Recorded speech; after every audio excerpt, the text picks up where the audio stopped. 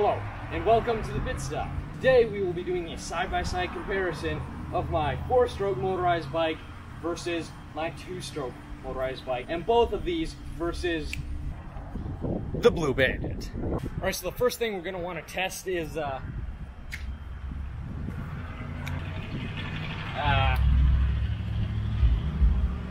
speed. I think it's going to be pretty close. I don't know about these motorized bikes here, but I know this truck can do about 120 miles an hour, so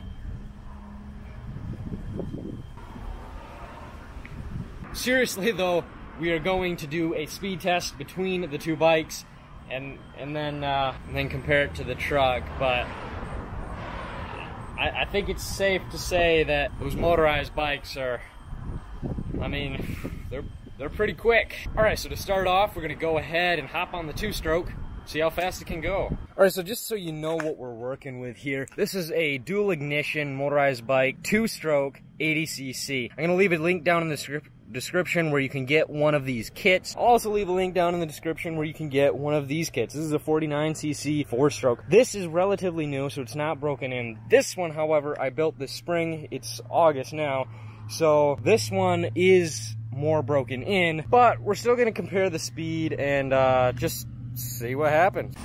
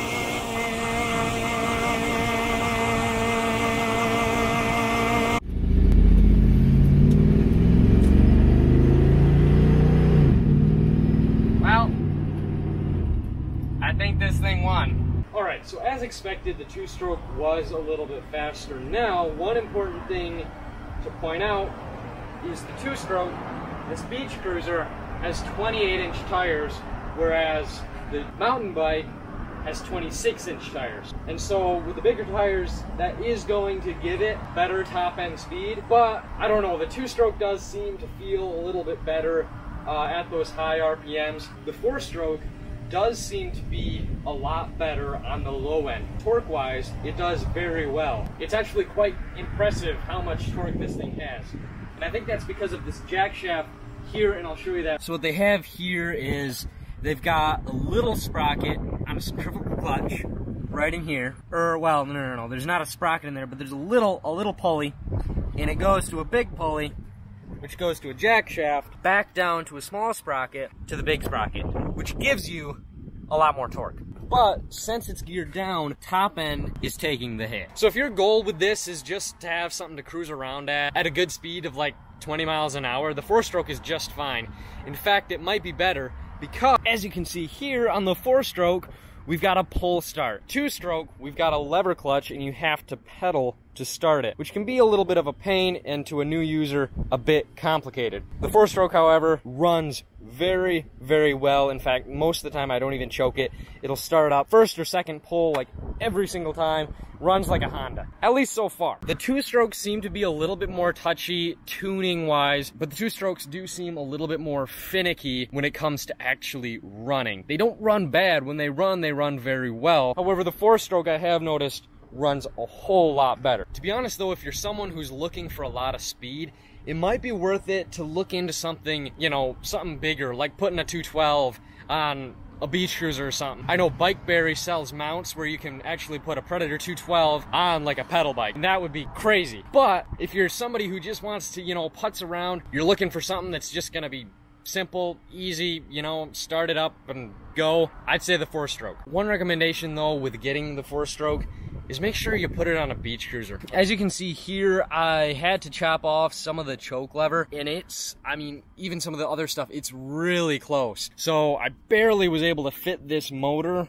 on this bike. The two-strokes, obviously, I mean, there's tons of room. In fact, two-strokes, you really can't put on a beach cruiser, at least not very easily. These are designed for the V-frame. This is a beach cruiser, but it's got the V-frame, and so I was able to put the two-stroke on there. So this is the first four-stroke engine kit I have installed, and it was a bit of a pain. There have been a lot of issues.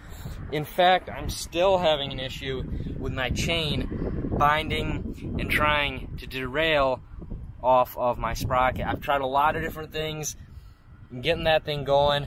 I've gotten it close, but there is still that bind in there every once in a while. But ultimately, it comes down to you and your preference. Personally, if you want to know my personal opinion, I'd rather have the two-stroke. And the two-stroke price point is about $130 for the kit. The four-stroke was just over $200 for the kit. And I prefer the two-stroke.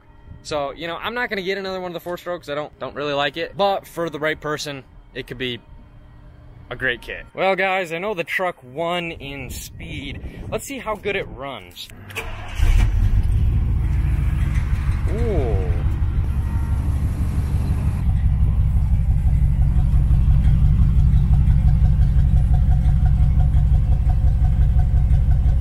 Well guys, if you want something that'll start up with this little metal thing and run good and go really fast, might just want to get a pickup truck. Anyways guys, I hope that helped you decide whether you were gonna get, you know, four-stroke or two-stroke, you know. Hopefully that helped you in that decision. But yeah, if you enjoyed that video and you like some of my other stuff, you might want to consider subscribing. See you next time at the pit stop.